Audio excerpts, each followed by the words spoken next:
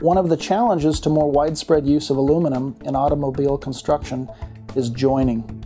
Friction stir welding is a process that allows us to join two materials together without ever melting them.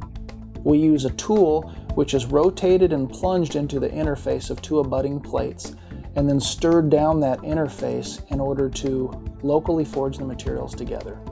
Traditionally, the automotive industry has considered friction stir welding too slow of a process to put into high volume manufacturing. Here at PNNL, we increased the friction stir welding process from less than 1 meter a minute to 3 meters a minute and beyond, which enables that process to be used now for high volume automotive manufacturing.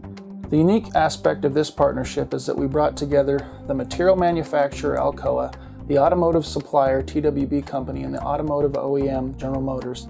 By working directly with Taylor Welded Blank Company, they were able to put in their facilities in Monroe, Michigan, a dedicated friction stir welding machine that's capable of producing up to 250,000 blanks a year. This is a first for the automotive industry. One of the surprising things that we found was that as we increased the speed, the performance of the materials increased as well. Whether we're speaking of surface quality or formability, higher speed made a better joint.